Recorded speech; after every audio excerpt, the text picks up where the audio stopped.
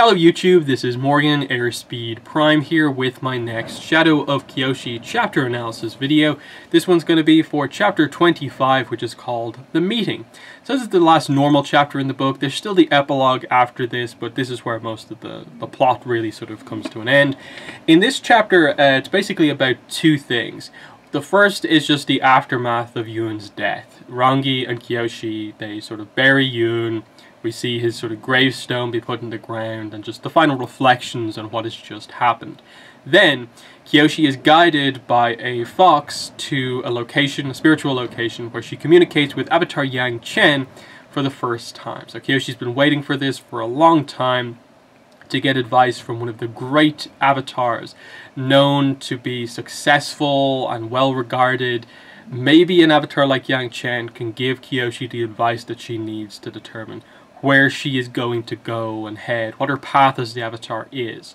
And that's what this chapter is about. That's what the meeting is. But there's more to it than that, as we'll get into here. So we start off, Kyoshi is using earthbending to create the engraving on Yoon's gravestone. And she just notes that, like, okay, what information can she put on this? Of course, his name, but he doesn't have a family name because he's a commoner like her.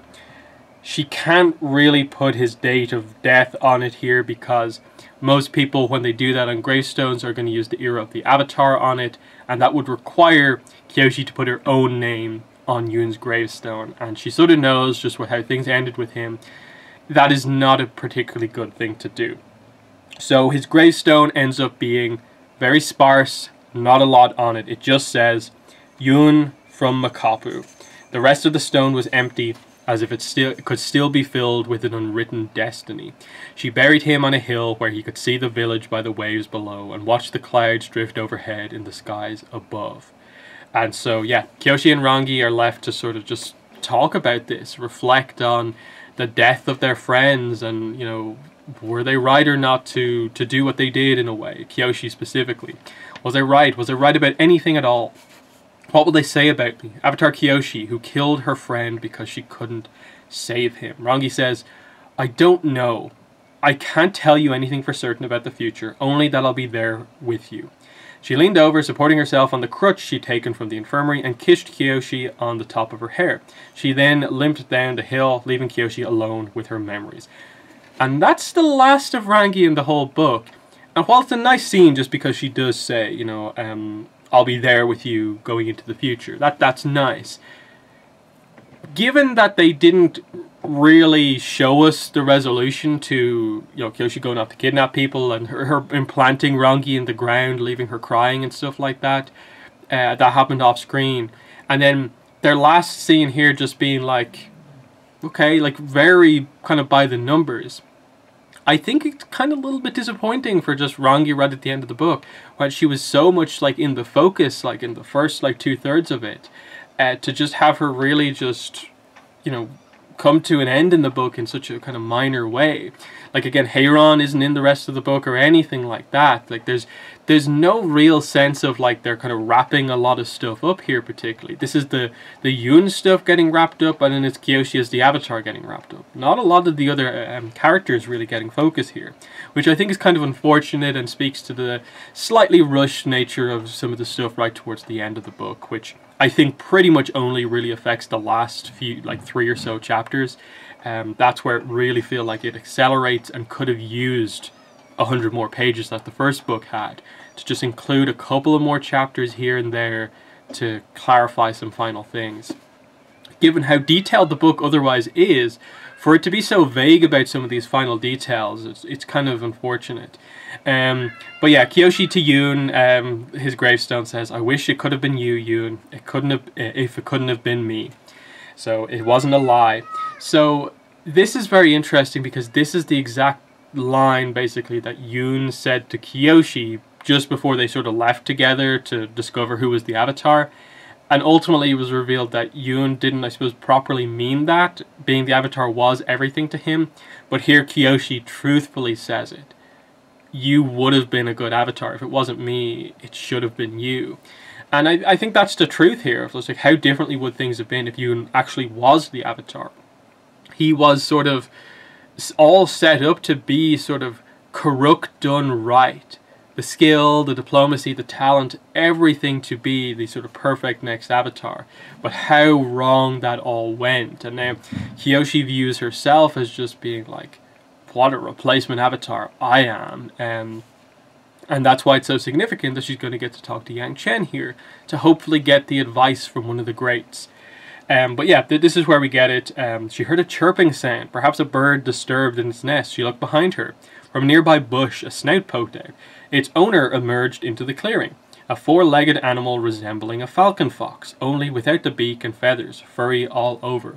So this is a fun description of like Kyoshi, unused to seeing normal animals, and the Avatar world is primarily hybrid animals, is like, oh, it looks like a falcon fox, when she's describing just a normal fox in front of her. I love that sort of, it's funny, but it's the way animals are in the Avatar world. That just, it's weird to see a regular animal. Bosco the regular bear is weird, a regular fox is weird also.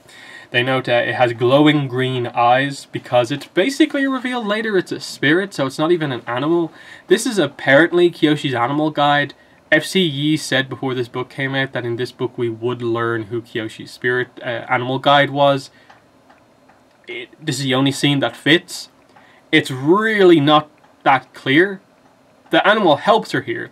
This animal is going to be the one to guide Kyoshi to the location where she will communicate with Yang Chen and then guide her back from it.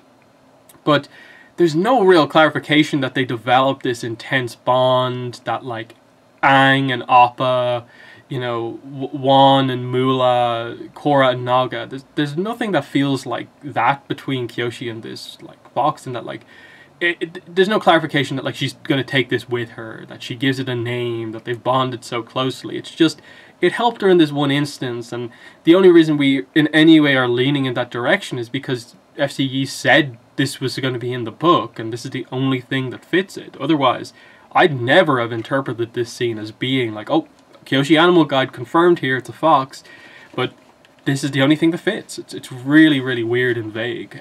Just, again, highlighting some of the stuff right towards the end of the book, not fully coming together.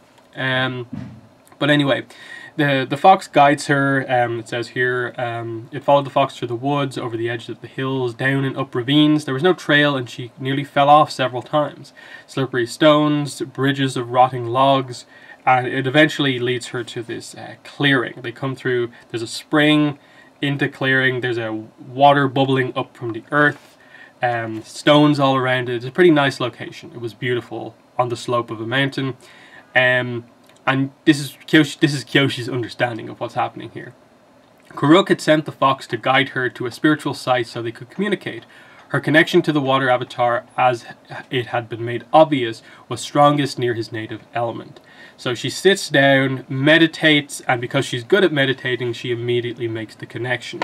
She thinks it's going to be Karuk, and like, oh, did you like swim in this water? Am I going to get to see a vision of you swimming in this? Because that seems to be the way this works. And she's like, I don't want to relive memories of you swimming in this pool. And a woman's voice replies and says, sure? Very confused. And Kyoshi turns around, gets a look at who she's communicating with, and she's like, no. No, no, no, no, no. Her heart pounding. She wasn't ready. She wasn't ready to see her mother's ghost. What kind of cruel trick of death was being played on her? How had Jasa of the Eastern Air Temple come back to haunt her? You're not here. You're supposed to be dead. And it's Yang Chen, of course. And she's like, I know? Kyoshi, who do you think I am? Now, in the description here, they do clarify that Kyoshi's not crazy here. She's not just making this like assumption that like every airbender woman looks the exact same. They do specifically note that Yang Chen actually does have some facial features that do look like Jasa. So she's not crazy here to think that they're similar. And I suppose the other thing here is that I suppose Kyoshi would only have memories of her mother from when she had her tattoos covered with the snake tattoos. So this will be her first sort of look at just, you know, someone who resembles her mother without that stuff, just the normal tattoos. And she just kind of breaks down here. Like she's not at all prepared for this. But after everything that's happened, it's just this, she needs this. She needs this sort of motherly connection here. And that's what Yang Chen gives her. She's like, you look just like her. You look like my mother. Yang Chen was surprised, but being the woman of legendary compassion, she knew exactly what to do. She opened her arms and Kyoshi fell into her embrace. Oh my child, Yang Chen murmured, despite what they just established to the contrary. She hugged Kyoshi to her chest and stroked her hair. I'm so sorry I wasn't there for you before, but I'm here now. Everything is going to be alright. So, they don't really go into it anything any more than that with regards to like why are they bringing up Kyoshi's mother here specifically. It's just, I think, meant to be after what Kyoshi has just gone through, having to kill her friend, like having to bury him just there. Seeing Yang Chen just brings out these emotions because she looks like her mother, and she just has this moment where we realize she's still only 17, and she just has that moment of breakdown where she needs someone to hold her, and it is Yang Chen who is compassionate and can see what's going on here, and she gives Kyoshi what she needs. But as we cut to, of course, the next scene, okay, Kyoshi's kind of calmed down. I have so many questions. You're the first person I've been able to talk to about being a proper avatar. And Yang Chen's like, Kuruk was not able to guide you? You shouldn't be able to contact me unless you've spoken to him. Kuruk spent his days battling dark spirits, not... And Kyoshi cuts off before she says, not making any sort of an impact. So Yang Chen realizes where Kyoshi's going. Let me ask you a question, Kyoshi. Have you ever wondered why there were so many angry spirits during Kuruk's time? I asked him, but he wouldn't tell me. Did he provoke them? Turn them dark somehow? No, Kyoshi. I did. And this is the best thing in this chapter. The sort of demystifying both of Kuruk from the last chapter, but also here, and the demystifying of Yang Chen. Because that's what the first book and the first section of this book did completely. They said two things about these avatars. Kuruk is the worst avatar because he didn't do anything, he was inactive. Kyoshi hates him and is sort of justified in hating him. Kyoshi is also justified in really liking and wanting to communicate with Yang Chen because everyone in the world views her as being one of the best avatars of all time. She brought peace, she's this, that, and the other, and is amazing. But Yang Chen herself just admits that, no, what happened with Kuruk was my fault, at least to a degree. And that the struggles Kuruk faced in his life, I set that up inadvertently for him. And that Yang Chen has her mistakes too. Her things that she regrets. And in this case, it's that she regrets that her handling of things created the situation that caused Kuruk's life to be the way it was. So interesting. She says, I tried my best to nurture human growth in the four nations. When people inevitably butted heads against the spirits, I sided with humans more often than not. The Heart Walker of Yaoping Mountain, the phoenix eels living in the underground caverns of Mainka, General Old Iron. Many spirits came to me with complaints of human transgressions against their territories. I told them they should leave the physical world alone, and trust their lands and waters would be respected by humans living nearby, and I trusted those humans to respect the balance of their surroundings. Some people upheld their ends of the bargain, many more did not. So I really like that, because we directly saw those two things. The Heart Walker of Yaoping Mountain, that was the first spirit attack that he faced. They clearly said it was Yaoping. The second one was Fire Nation related, and it was defending against the things with like beaks and stuff like that at Mainka, and that's the phoenix eels living there. General Old Iron, of course, is covered in the comic series The Rift, which was our first insight into the idea that Yang Chen is not this perfect avatar, that her legacy of her deal with Old Iron and how to satiate him came undone over the years, because of course when she died there was no guarantee that the knowledge of that sort of, ritual, that festival in that case, to, satiate the spirit constantly, the rules of that agreement would always be remembered. And so, Yang Chen's legacy is that she did what she could to stop humans and spirits coming into conflict, but she always had to lean towards siding with humans. And that's why she sort of has that legacy of, like, she brought peace to humans, but that peace was sort of formed by also creating rifts that would eventually come undone during the eras after her death, and Kuruk faces them. Otherwise, if Karuk wasn't there to face them, the world would have been massacred by these constant spirit attacks that Yang Chen inadvertently caused. It's a really interesting kind of chain reaction of things, but we'll talk about that, I suppose, as we get towards the end of the chapter. Kyoshi, every avatar makes mistakes, and I was fairly consistent in mine. When humans violated the promises I made on their behalf too many times, the spirits turned dark and wrathful. But those were the ones Karuk was forced to hunt down. But none of that was your fault, is Kyoshi's response.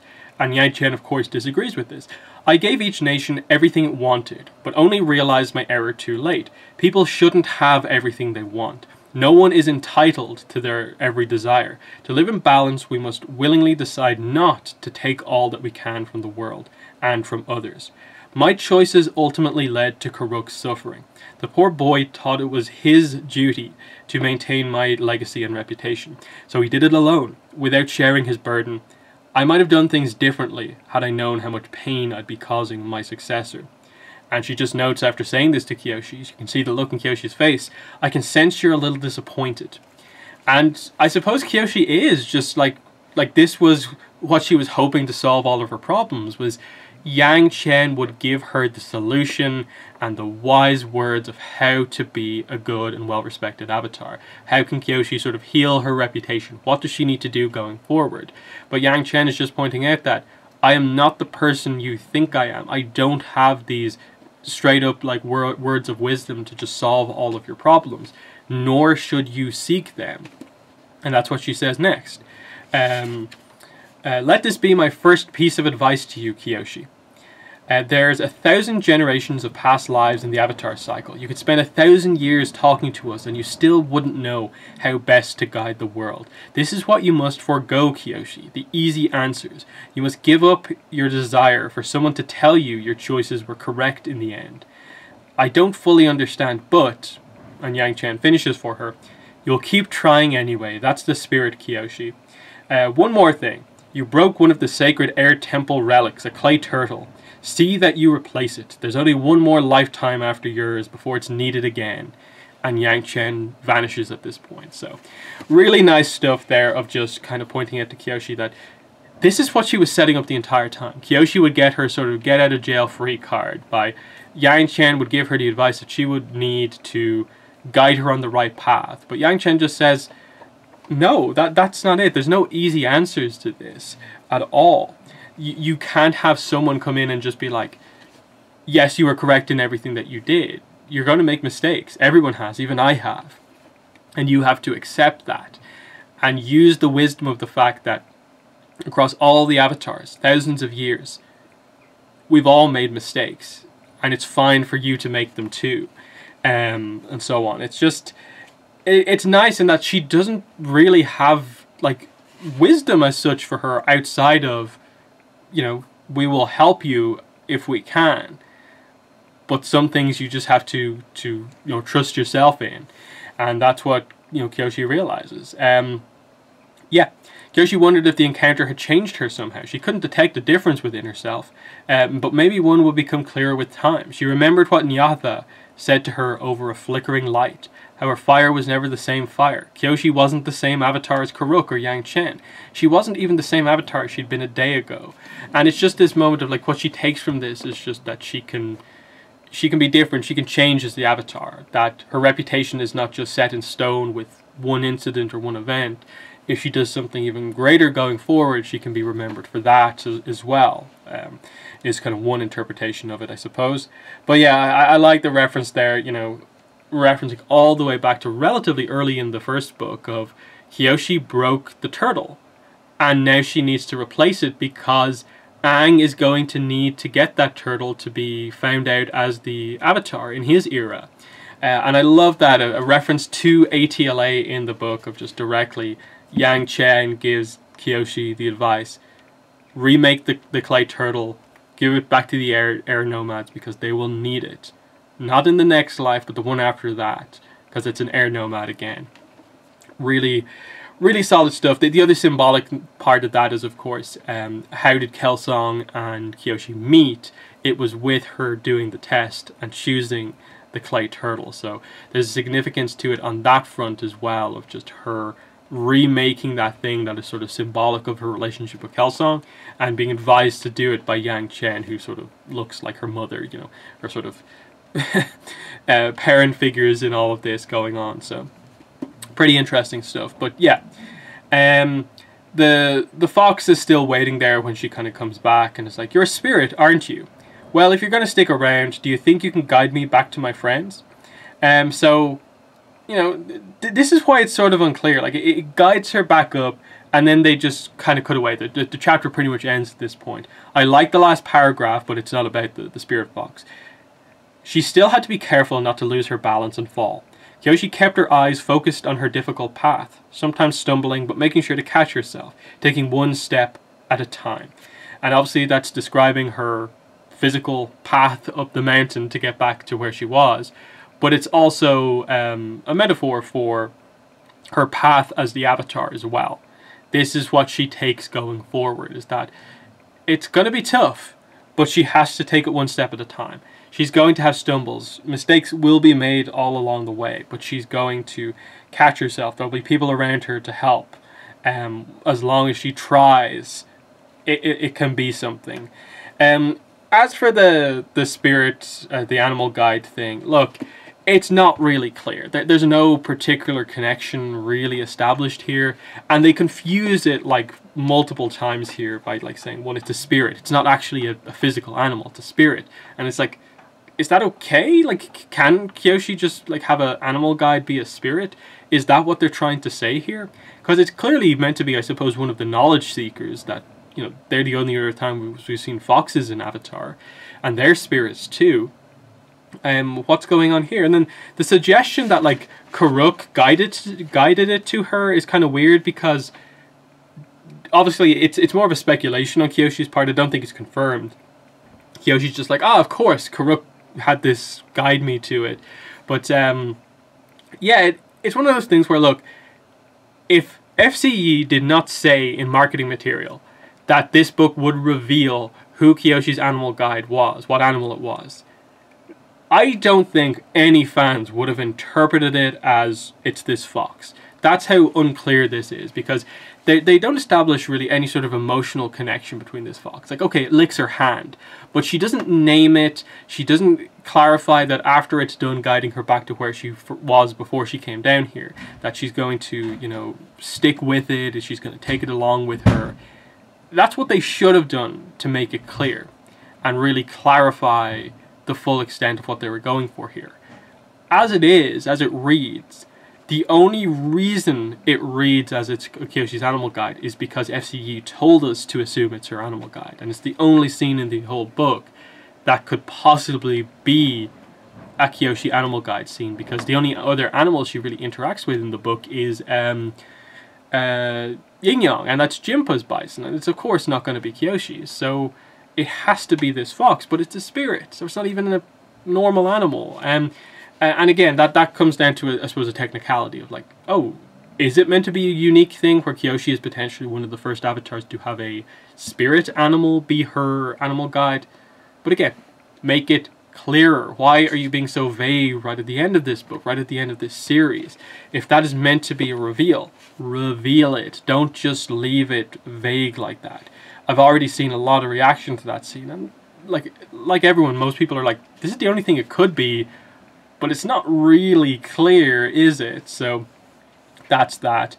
But yeah, this is the chapter that fully brings into play this whole idea of every avatar makes mistakes, and especially with this book and what we learned about Karuk, especially pointing out the idea of the mistakes one avatar makes sort of ending up creating a conflict for the avatar after them. And you can track this pretty much down the whole line. Obviously, it's difficult to connect like Juan to like Zito and stuff like that because there's such a gap between them. But if we start with Zito, what was presented about him, the bureaucrat avatar who got a position in the Fire Nation government and, you know, obviously stopped a Fire Nation civil war, the country from falling apart. But notice that they don't really talk about anything else with Zito and the other nations. So Zito, during his era, was maybe overly Fire Nation focused, just on his own nation, and maybe wasn't active enough with the rest of the world, especially because he was part of the Fire Nation government. So when Yang Chen's era comes around after Zito, she has to deal with potentially more of diplomatic issues between the nations, because it was said in the first book that Yang Chen was the one to create a lot of the treaties between the different nations to create more peace between the nations in the world at that point. So Yang Chen counters the previous Avatar being very one nation focused by being very focused on all the other nations, but her failing is in terms of how she dealt with the spirits. She created all these deals with them, but maybe didn't make these deals clear enough or have enough confidence that they would be kept going forward. The most clear example of that, of course, is the Rift and General Old Iron and the whole Yang Chen festival. Don't ever build on this land. This land is going to be where Old Iron has put his armor down. It is sacred because that is what he has done. That is part of the agreement. And of course, over the years, the festival becomes forgotten, mainly because the Airnoma genocide, of course. Factory gets built on it, and this enrages Old Iron, and the promise gets broken. So sort of her weakness was probably just that the negotiations always had to be these sort of like very spirit-focused promises that not all humans were likely to keep. And while you can't overly blame Yang Chen for it, she always had to settle a lot of these disputes with more or less the idea of, can you please leave the physical world and stay in the spirit world, and we'll do our best to keep things okay here, please, spirit? And they reluctantly sort of agreed. Obviously, it has to delve into the whole idea of, okay, what is the overall franchise trying to lean towards with regards to what is true peace between humans and spirits? Because, of course, we know the worlds were separate initially. So the physical world is the world of humans and physical animals and stuff like that. So why are spirits, why do spirits have to be so respected in the physical world necessarily, is the sort of like issue as such. And it still feels very much like you have to respect the spirits, but no one ever says anything with regards to the spirits have to respect humans. And that's always been the sort of one-sidedness of that dispute. So it's why even though they clarify that, you know, like it was a mistake of Yang Chen's, it's why I can't ever be particularly critical of her, just because I don't think many or any avatars will be able to properly make those disputes, you know, fix those disputes. Like even Korra is struggling with that in the present. But anyway, she ended up creating these situations where these promises would be broken, spirits would go dark, and now there are violent dark spirits to be dealt with. And that is what Karuk has to deal with. And he focuses his whole life on facing these powerful spirits and damages himself, body and spirit, to make that happen. In the process, not focusing on the rest of the world, allowing the Dao Fei, pirates, and that sort of stuff to rise up, just those sort of disputes. His companions aren't able to handle it, and so Kyoshi enters her era also having to deal with that stuff. Dao Fei, the issue with like clans and stuff like that, bandits coming up again, sort of dirty politics sort of being more of a thing that's present in the world, and of course, Glowworm as well, sort of being a legacy of Karuk also. That's what she has to deal with. And obviously, we haven't touched on the epilogue yet, but the idea being that Kyoshi tries to stop the Fire Nation kind of going bad. And even though she lives as long as she lives, by the time Sozin comes around, the Fire Nation's ambitions are still right there. And Roku suddenly has to deal with that, his own nation, you know, going to war, getting too ambitious, trying to take over other parts of the nations. And then Roku's, you know, inability to stop his friend is what creates the situation for Aang. And then with Aang, of course, he accomplishes a lot, but of course the one thing he leaves behind is the legacy of Yakone.